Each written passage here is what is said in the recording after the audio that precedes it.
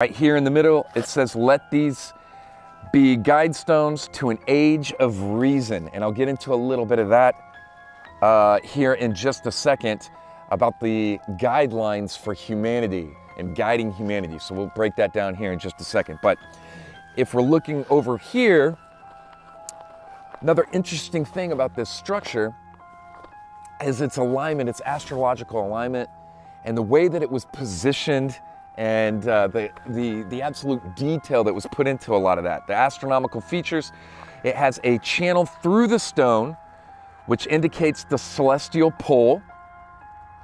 The horizontal slot indicates annual travel of the sun. A sunbeam through the capstone marks noontime throughout the year.